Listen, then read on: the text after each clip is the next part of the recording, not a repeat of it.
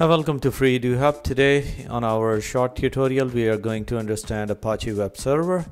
How can we set it up on our Kali box? Apache web server is used in order to host websites on your web server. Now you can do it on Windows platform as well, but we'll try to see that how can we install it on Kali Linux and how can we run and host our basic HTML pages on Kali Apache web server. Now the second tool that I'll be using today is Microsoft Expressions Web. It's discontinued by Microsoft, but you can find the download links for that on the internet. It's a free trial application which is available on the internet. You can install it, and I'll teach you that how can we manage basic HTML pages using Expressions Web.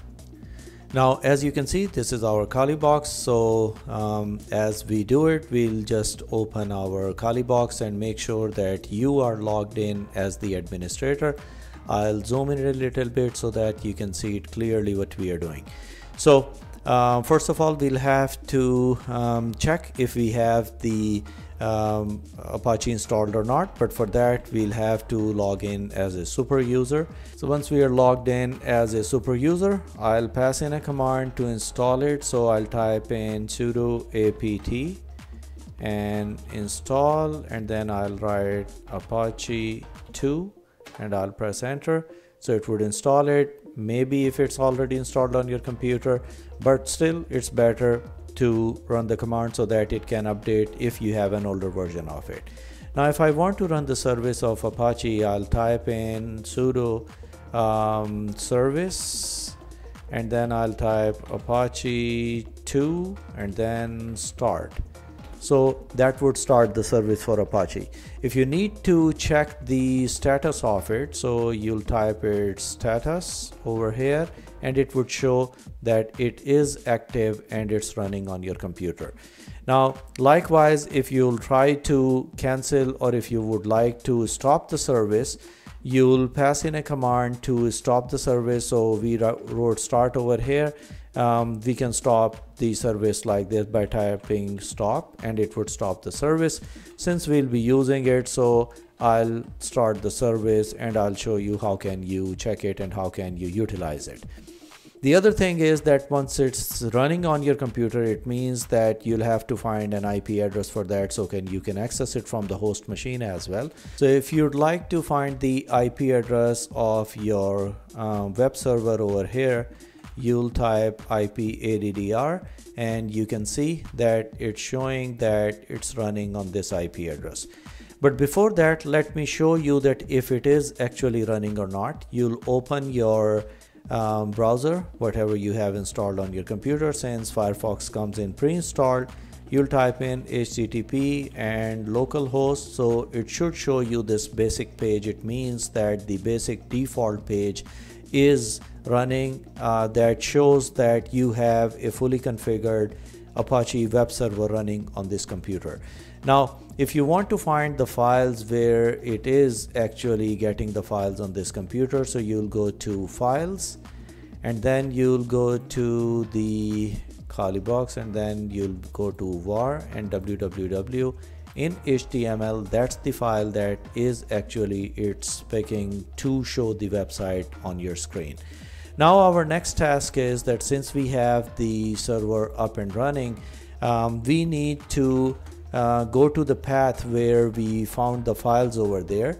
So in order to go to the path, we'll type in cd, and then I'll type in the path var www.html, and if I list the files, you can see index.html and rest of the things available over here. So I need to replace this file so that I will be able to run my own website on this server, or I'll host another file and I'll try to access it from there. Now let's try to see if we can log in using this IP address from our host machine. So for that, we'll come back to our host machine, we'll open another tab, and we'll type in the address and the IP address of our virtual machine and press enter. And as you can see, it has loaded the page. It means that the page which is hosted on our Kali VirtualBox, it is loaded over here.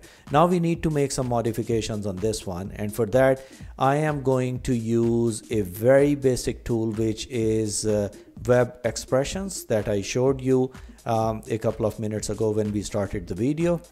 And once you will install it, it would look like this. Now the beauty of this software is that you can learn the coding in this one, as well as it would show you that how can you actually make your own HTML page. Now it is the basic interface of it. It started a page. Untitled means that it's not saved, so there's no harm even if you'll delete all those things from here. So there's nothing. So if I would like to create a page and welcome to my website, and as you can see, if I'm typing in over here, it is generating the code in the backend. Now this first title is about the meta tag of the content, which tells us that what kind of content we'll be adding on this one. Plus we add some meta tags as well, which helps on crawlers to understand that it would be picked by the search engines quickly, depending what kind of website is it for sales, for any sort of marketing on anything. So we can get rid of this at the moment, but it won't make any difference on the website. So since we added the text over here, you have the toolbar over here just like you have in Microsoft Word. You can make the text bold. You can even align it in the center. You can even increase the size of it by clicking on this button, and you can change the color of the text as well by clicking this thing. So there are lots of different options on this one. So we are just doing it just to understand that, see, this is the header of the file, then we have a style that it's adding to it, and we have aligned it in the center, and then we have selected the text size as extra large, and it is identifying the color of the text that we have over here. So once that's done, you can save the file. You can name the file or keep the name as it is as default.html, create a folder on your desktop from where you'll be able to import it to your VirtualBox and save the file. Now I'll try to open the file and show you in the browser that how it looks like on my computer. And as you can see, it has saved the file on my desktop. If I'll right click on it and try to open it on Notepad++, you can see the same code over here for that website. Now I'll try to open it in a browser as well. And as you can see, the file is loaded on my browser. It's called default.html, but I'm running it from my desktop. Now I would like to host it on our web server just to make sure that our website is hosted on the web server and we'll be able to see it from there. So in order to do that, we'll transfer this file from my host machine to my virtual machine by simply dragging and dropping it on the desktop, which is our virtual machine. As you can see, I have moved the file in documents on my virtual machine. So I'll copy it from here. Better to open it as administrator. Go to www.root and try to go to HTML and paste the file over here. So since now we have pasted the file over there, we'll try to access it over here by typing in the address, like what's the name of the file, default.html, and press enter, and you can see that we have loaded our website. Now if we'll try to access it from the browser on our host machine, before we had this page, so since we have added a new page, I'll call it default.html over here, and it loaded the page that we just uploaded.